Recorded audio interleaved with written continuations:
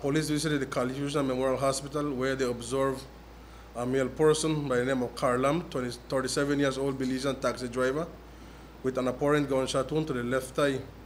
What police gathered so far is that Mr. Lamb had just arrived at his house, was exiting his vehicle, when he was approached by a person that was walking passed beside him and called for his name.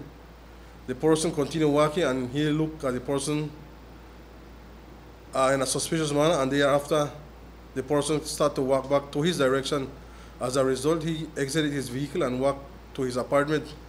And upon reaching to his apartment, several shots were fired by this male person who cut him to the right thigh. He was admitted to the hospital and then he was later discharged that morning. So far, police detained several persons in regards to the shooting incident. As a result of the shooting incident of Mr. Karl Lamb, on Sunday, the 4th of February, police arrested and charged a minor for the crime of murder and attempted murder. The minor is 15 years old.